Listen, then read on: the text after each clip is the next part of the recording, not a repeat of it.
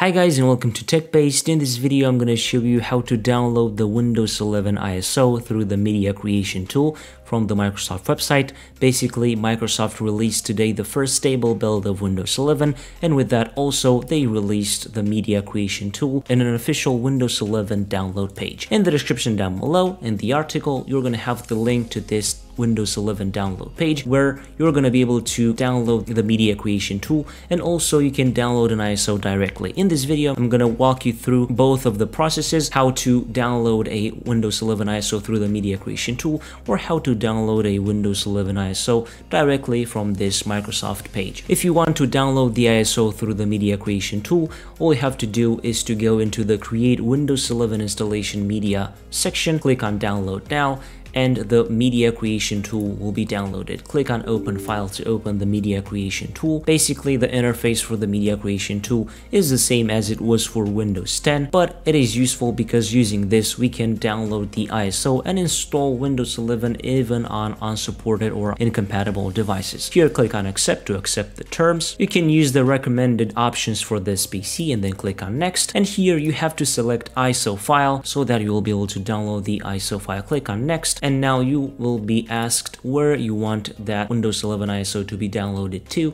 I'm going to select desktop and then click on save. After you click on save, the downloading process for Windows 11 will start, and also the creation process for that ISO will start. And in a few minutes, depending on your internet connection, you're going to have the ISO in the location that you selected before. The second method would be to download the Windows 11 disk image. Basically, you have the option to download the ISO directly without using the media creation tool. All you have to do is click here on select download and then select Windows 11, then click on download, select the product language. In this case I'm going to select English, then click on confirm, and now you're going to be able to download the 64-bit version of Windows 11 English. When you click on the 64-bit download button, the download process of Windows 11, basically this first stable build, will start to download. As you can see, it has 5 gigs, so it's a little bit bigger than a normal Windows 10 ISO file, but you can later on use this ISO file to create a bootable USB flash drive and install Windows 11 on other devices. Don't forget that the link to the Windows 11 download page where you can download the media creation tool or you can download the ISO directly will be in the article from the description, along with other useful links. If this video is useful, don't forget to leave a like down below and also subscribe to the TechBased channel with the notification bell activated